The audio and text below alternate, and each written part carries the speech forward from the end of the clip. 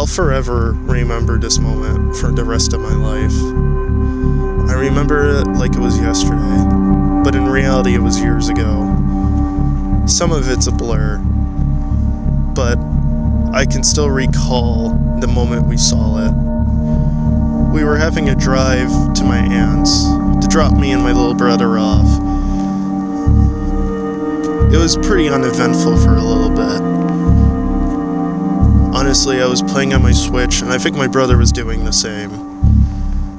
It wasn't until halfway when I decided to take a little break, and while staring through the front side of the passenger side, me and my stepdad saw something that would probably stay with us forever. And that one thing was a rocking chair on our side of the road. I remember hearing the car coming to a direct stop. We both stared at it. We didn't know what to think. All we did know was to get the heck out of there. It'll never leave me. I think what scares me the most about it is the fact that if we did stay there and move it, or anything, something probably could have happened.